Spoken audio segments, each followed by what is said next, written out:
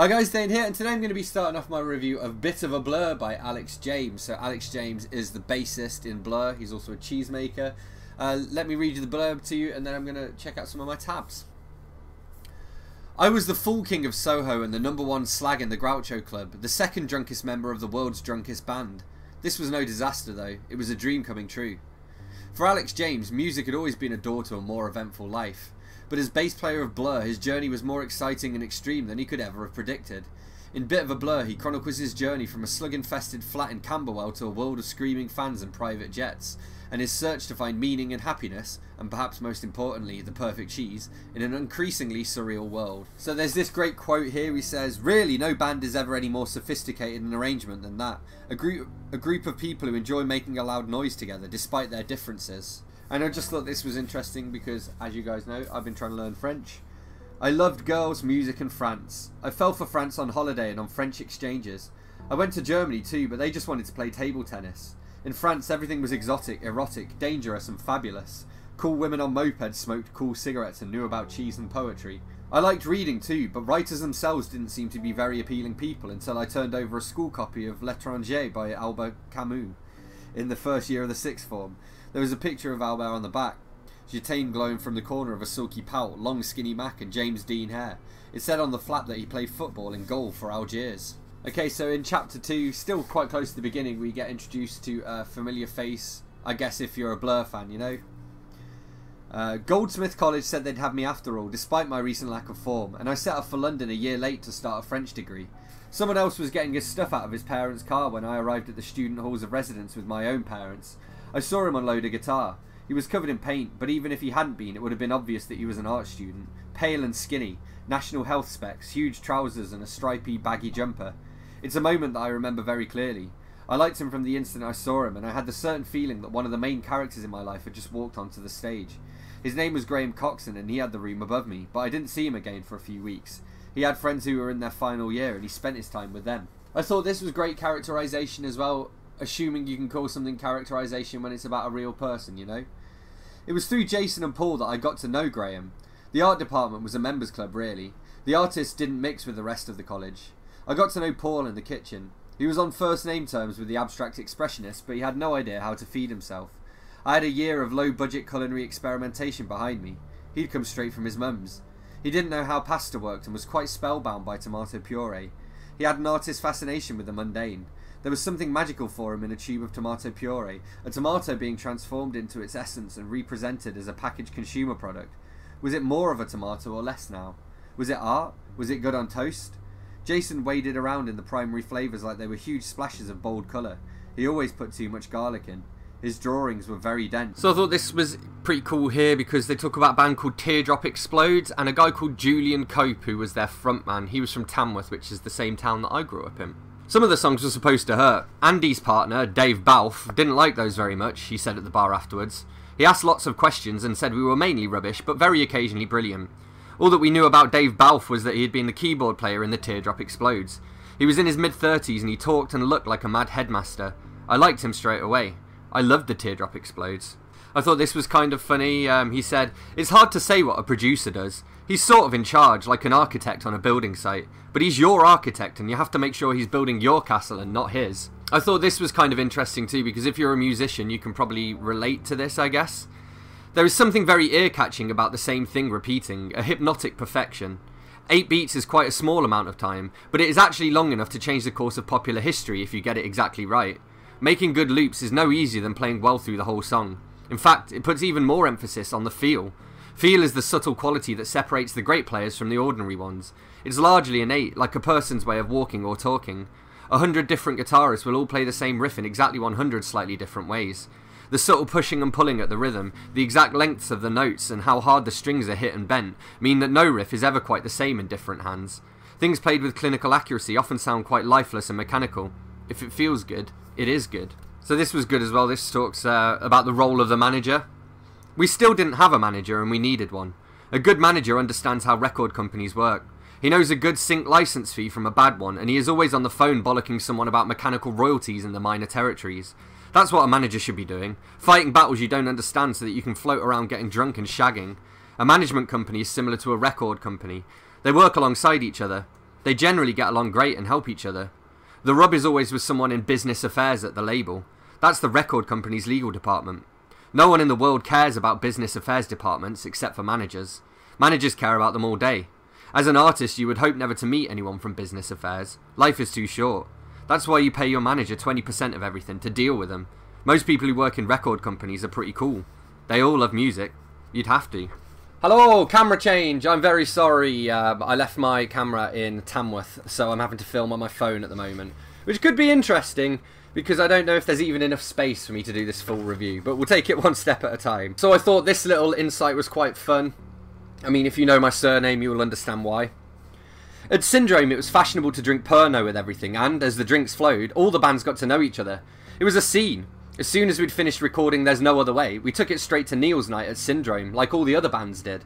Neil used to put the records on and dance madly to them on the empty dance floor. He was really talented at picking good songs. Someone should have given him a record company to run, or a radio station, but all he really wanted to do was flap his arms around to new music all night. We stood at the bar waiting for the reaction of the test audience of die-hard, late-night indie kids. Lush were at the bar, so were Ride. They were eager to hear if our new record was as good as theirs. It was much more nerve-wracking than Jukebox Jury. Chapter House, who was supposed to be better than all of us that week, were listening carefully, and Moose, who Graham really liked, and Spitfire, and Slowdive, and Suede, and an unassuming American guy called Kurt and his girlfriend Courtney. I thought this was a pretty cool little quote here. He said, having nothing is quite relaxing. Being alive and in the middle of the chase was all that mattered. You can live without chairs, but you can't live without dreams.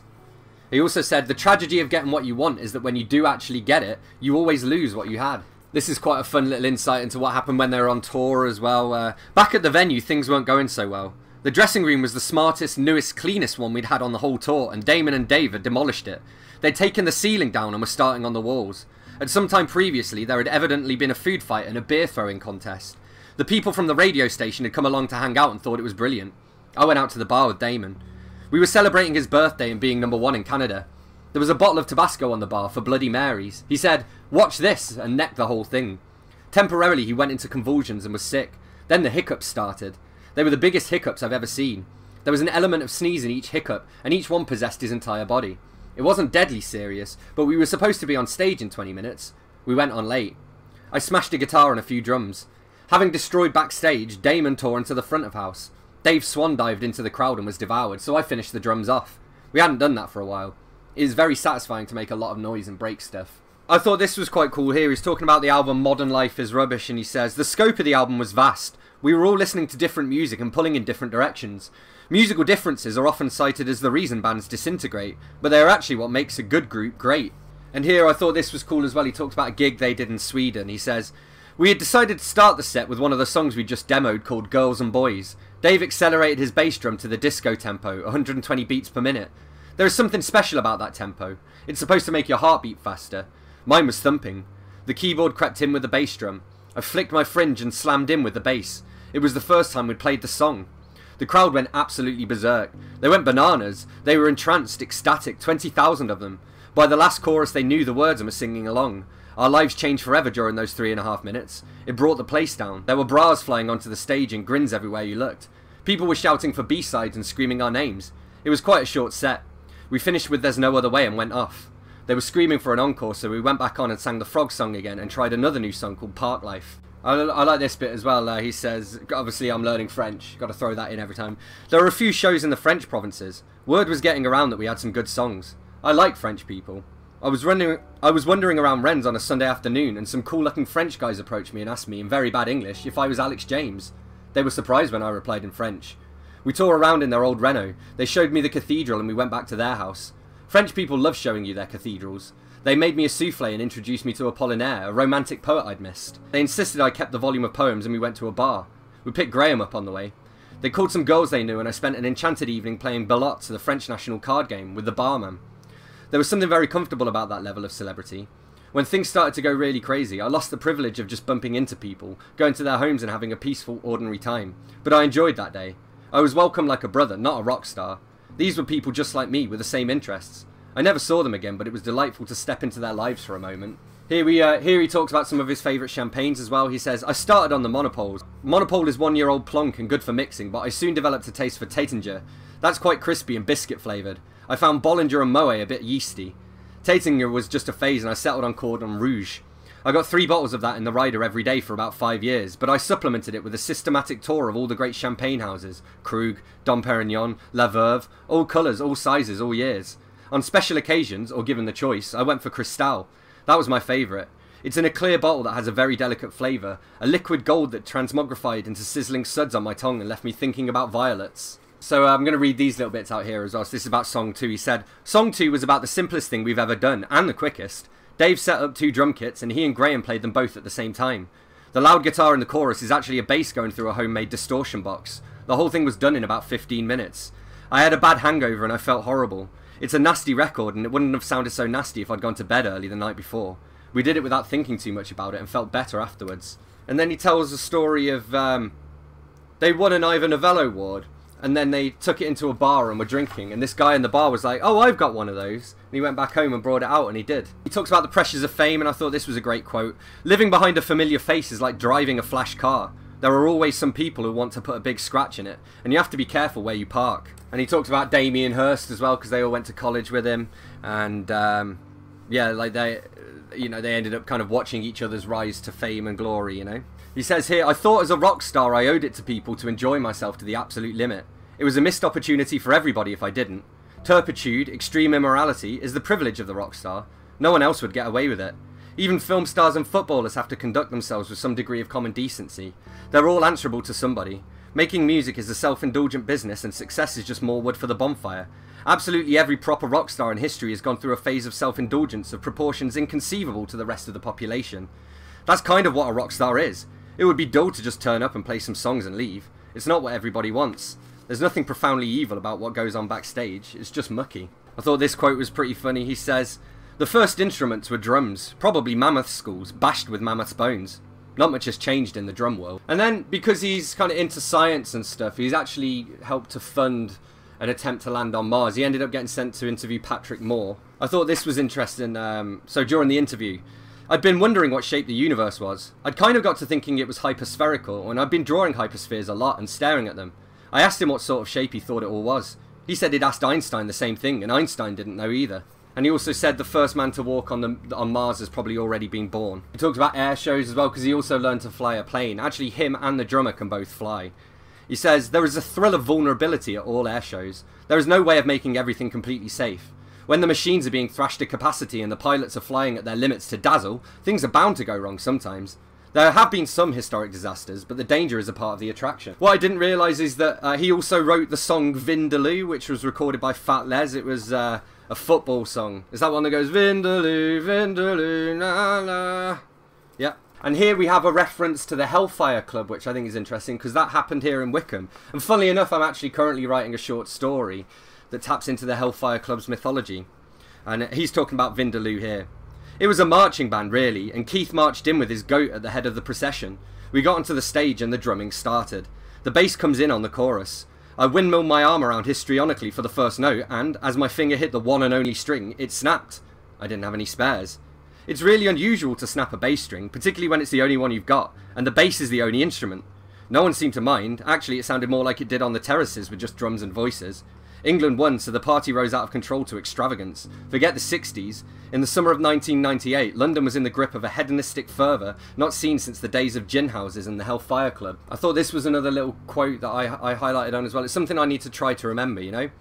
We spend so much of our lives underwhelmed by the ordinary. It is hard to remember that life is a constant miracle in a vast, unexplored universe full of secrets. And here he says something I kind of disagree with because I'm a bit of a night owl, but yeah, he's talking about London.